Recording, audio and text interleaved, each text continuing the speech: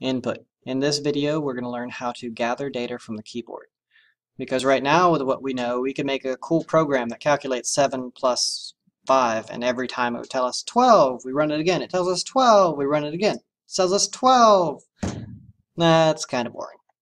But if we had a program that said, hey, give me a number, and you enter 8, and then they say, hey, give me a number, and you enter 14, and it says 22.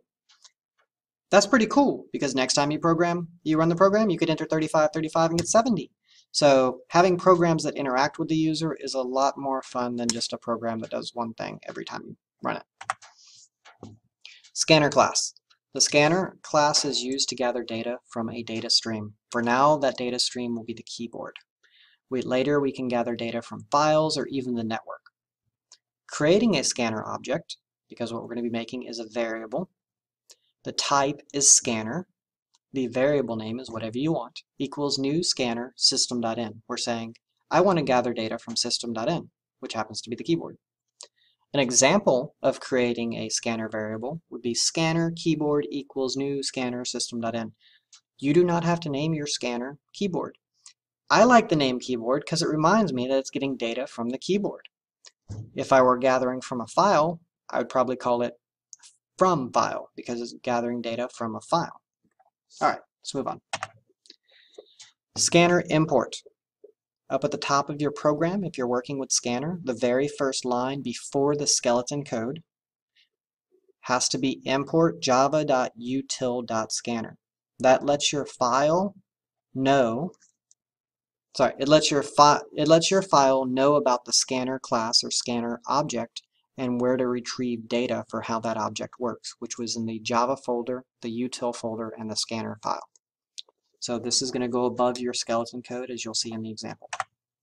Next int gathers a number, and that number has to be an int value. If they entered 3.8, your program would crash because that's not an integer. We would get possible loss of precision. Next double gathers a number, but it's a double value. Next boolean gathers true or false. Next gathers a single word, which would be a string. Next line gathers text until enter is pressed. So it can gather more like a sentence, and that will be a string. There is no next char, so on a test, if you give me next char, you'll be wrong. It's kind of weird how we gather a character. What we actually do is we say next, parenthesis, parenthesis, that gathers a word, and then we do dot char at 0. What we're doing is we're asking the word that we gathered for the character at position 0, which would be the first character. So just know that when you gather a character, what you're really doing is you gather a word and then take the first letter of that word. And if the user only entered R, then the letter you gathered would be R. Now, if you ask for a letter and they type in Bobo, the letter that would be gathered would be B, and the oboe would not be used. It's a two-step process to gather data from the user. The first one is to prompt the user and tell them you want something. Otherwise, if you just stop and wait for data, the user doesn't know why the program stopped. So the first step is prompt the user that you want something. The second step is to gather that data with a scanner method and then store it into a variable. Gathering data with a scanner variable. The format is variable name equals whatever you called your scanner, dot whatever method we want to use. An example, scanner keyboard equals new scanner system.in. Then we could say string name equals keyboard.next. That would gather a single word and store it into the name container. We're going to do two examples real quick. The first one is going to sum two numbers, and the second is going to take a base and a power and tell the user what the result of that would be. So let's open JCreator. We're in JCreator, and now we're going to do our examples. I'm just going to use one file and modify it. After I complete the first example, I'm going to change it into the second example, just to save time. So file, new, file. I'm going to do an empty Java file, and we're going to call it sample. And we're going to go out to my desktop, samples, and we're going to make a new folder, unit 3. Okay. Finish.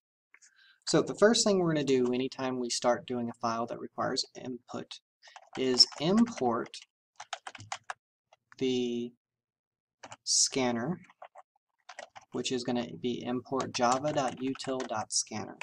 What this does, it tells this file where to find data on how Scanner works, and that's going to be in the Java folder, subfolder, util, and the scanner file. After we've done that, we need our basic skeleton code that we've been using. Public class sample, curly brace, curly brace. Inside that, we have public static void main parenthesis string bracket bracket args for arguments.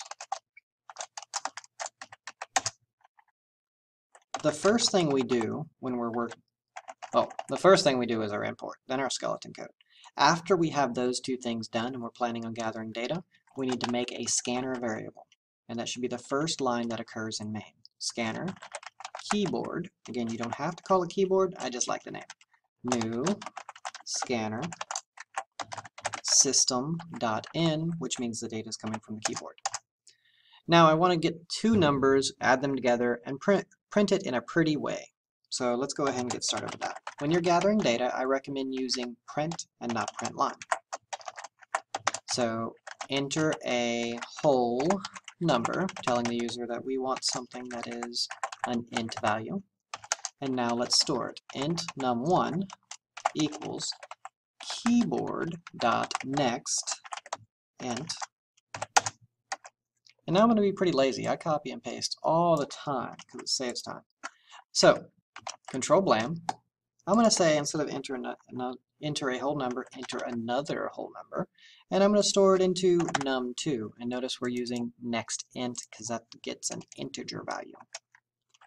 Now let's create a variable to store the answer. Int sum equals num1 plus num2. System.out.print. And I'm just going to go ahead and use a printf here. I don't really need any formatting, but I just like how it works. %d plus %d equals %d. I've flagged 3 locations where decimals need to be inserted. Decimal integers, num1, comma, num2, comma, sum. Let's compile this and see if it works, and we'll go into how it's working. Scroll down some. It compiled successfully. So now let's pull this up. What happens is I say enter a whole number, and this pauses waiting for keyboard input. That's why the cursor is blinking. 5. Enter another number, and then it pauses, and I enter 8. The 8's going to be stored into num2. Later, when I go to print, it's %d, that's going to be num1, the 5 appears there. Space plus space, %d, that's where the 8 appears. It comes from num2. Space equals space, %d, and the value is going to come from sum, because that's the third percent, and that's the third value. So 13. I think this looks very pretty, and it was a very short program to write. Now we're going to change this into one that calculates the result obtained by taking a base to a power. So instead of saying enter a whole number, I'm going to get rid of that because we're going to allow them to enter numbers with decimal places. So we're going to call it double num1, and it's going to be next double.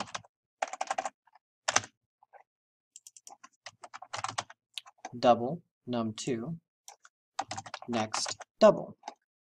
And our answer is going to be a double, but it's not going to be a sum, it's going to be, let's just say result. And it's not num1 plus num2, it's math.pow! And it's going to be, let's rename these, I don't like that one. Let's call this base, and this expo, because it's the base and the exponent. Base, comma, expo. And when I display the stuff, it's no longer %d, it's %f, %f, %f. And you know what? Let's put 2 decimal places on everything. 2 decimal places look pretty. But it's not plus, it's a power, so we're going to use the little caret. and this should be base expo and result. So now when I run it, just so I can show you what's going on, let's do 5 point lots of junk, 8 point lots of junk. When we get our answer, it rounds everything to 2 decimal places. So here where it says 5.5, it's because it was 5.4, the 6 rounded up. So 5.5. Caret 8.46, the 6 rounded up again. We take those. When we do the math, it uses the real numbers, and it comes out to this value. And this 8 was rounded. I don't know if it was rounded up or down because I didn't see the full number.